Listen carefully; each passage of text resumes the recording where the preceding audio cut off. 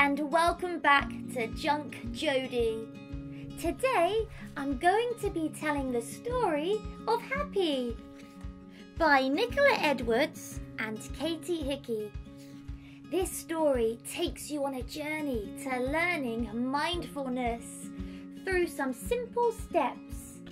Mindfulness is something I practice every day, and it's a great skill to learn. One you can carry with you throughout your life. So let's begin. Happy, a children's book of mindfulness by Nicola Edwards and Katie Hickey. Mindfulness. Mindfulness is all about connecting with ourselves and the world around us. Let's take a journey together to discover some simple steps on the path to happiness. Real life is right under our noses. We can miss it by rushing around, but stopping to smell life's sweet roses is where true happiness can be found. Listening.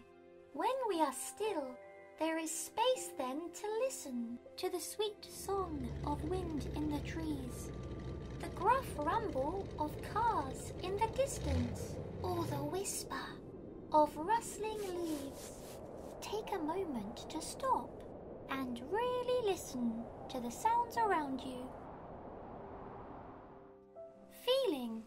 Even the darkest storm passes.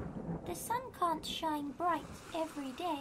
We can sit with our feelings and notice how they roll through us, then blow away. What kind of things make you feel happy? Relaxing. It's not just our minds we get trapped in. Our bodies can feel tension too. We can loosen our limbs when that happens. Like the sun from the clouds, we break through. Try tensing up all of your muscles and then relaxing them one by one. Tasting. Whether hot, salty, sweet or sour flavour. We taste and we chew and we feel.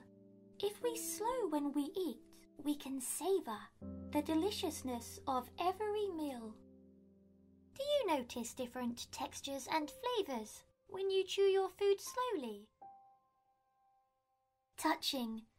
Touch calms the wildest emotions. We connect to the world all around.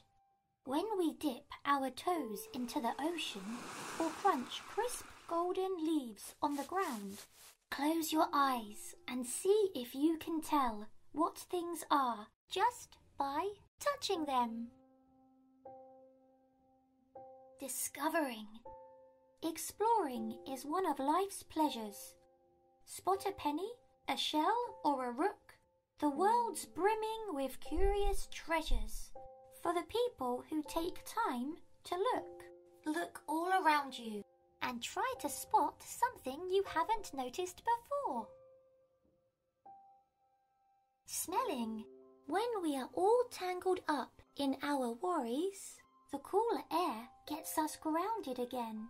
Wood smoke through the sharp tang of pine trees, or the freshness of earth after rain.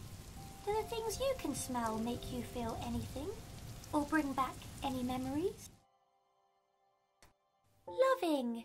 The warmth of a hug can work wonders. Being happy is something you feed, with a smile or a touch or a kindness. Even the tallest tree grows from a seed. Have you given someone a smile or a hug today? Appreciating. It feels good to give thanks at the day's end for the pink blushing sky overhead, a hot meal, comfy shoes or a good friend, and the warmth of a soft, cozy bed. What good things have happened in your world today? Breathing. We breathe deep and expand like the galaxy. We breathe out many thousands of stars And if ever we start to feel panicky, this reminds us of just who we are. Take a deep breath. Hold it for 2 seconds. And then breathe out very slowly. Happiness! Real life is right under our noses. It's what's here, not the future or the past. Every day is a fresh new adventure. Now we live in the moment at last. How can you be more mindful each and every day? And there we have it, everyone. The Story of Happy by Nicola Edwards and Katie Hickey. I hope you liked it. And if you did, please like, comment and click subscribe.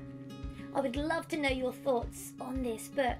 And I'll be sharing more books on mindfulness and well-being soon. So stay tuned and stay safe. Bye everyone!